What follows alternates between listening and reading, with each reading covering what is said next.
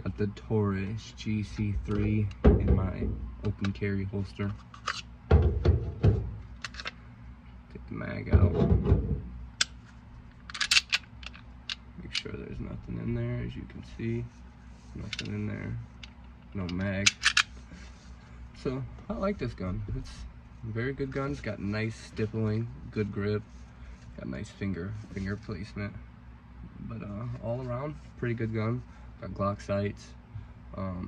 I've had no problems with this whatsoever, and I've had it a couple years now.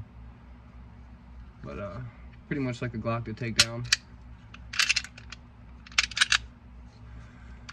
Pull it back just a little bit. Pull these sides down.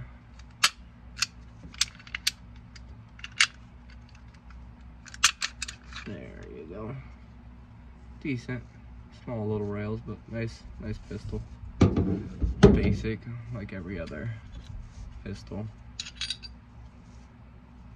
Not too bad.